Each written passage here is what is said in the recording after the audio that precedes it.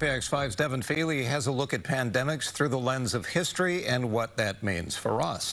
The flu virus still persists, but it's been broken up into little pieces.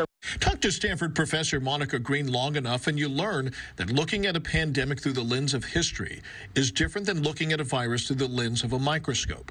Pandemics like the Spanish flu end even when the viruses that caused them persist. The last main outbreak was 1920.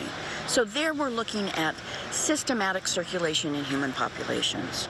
Professor Green says the COVID-19 pandemic was born in the cradle of our high-tech, fast-paced world, allowing it to spread rapidly to every corner of the planet, while also accelerating the development of potentially life-saving vaccines. So much of business, social life, culture relies on people being able to move around the world freely and quickly.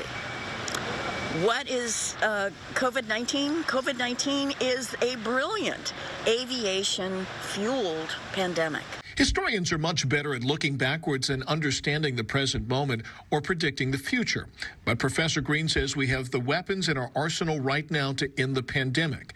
The problem is it's an arms race, and far too many are refusing to roll up their sleeves. Best possible world, 2 years.